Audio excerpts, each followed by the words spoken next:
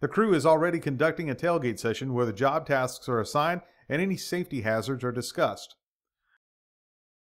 Once the tailgate session is conducted and the crew is comfortable with the planned procedures, they begin unloading the mini derrick.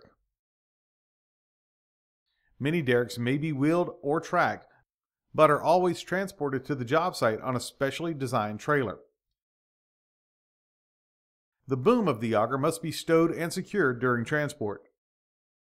The mini derrick is backed off the trailer and moved into position by the operator.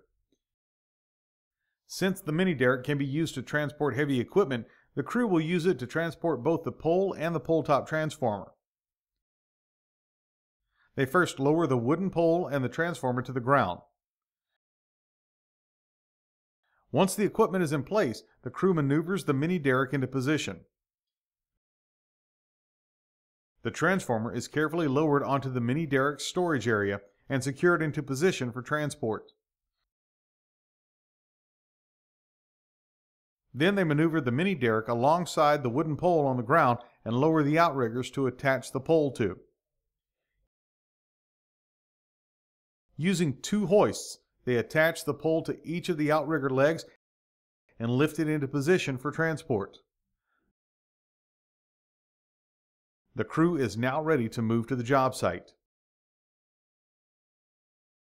As with the truck-mounted digger derricks, the mini derrick needs to be stabilized prior to operating the boom.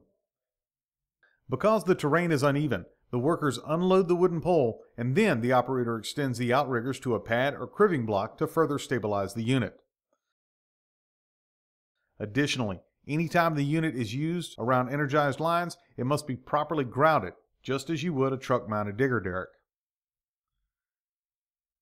Now that the unit is stabilized, the boom can be unlatched and maneuvered to the side of the unit toward the location of the hole to be dug. Next, the auger is unlatched and lowered into position. Now the digging operation can begin. This particular unit is being operated by using a remote control device. This allows the operator to observe the auger digging action closely and make adjustments if necessary without the need of a signal person. Note that the operator and all personnel in the immediate area of the unit are wearing the same type of personal protective equipment as you would see in a truck-mounted digger operation. Since there are no overhead lines to contend with at the job site, the crew takes the opportunity to frame the pole on the ground.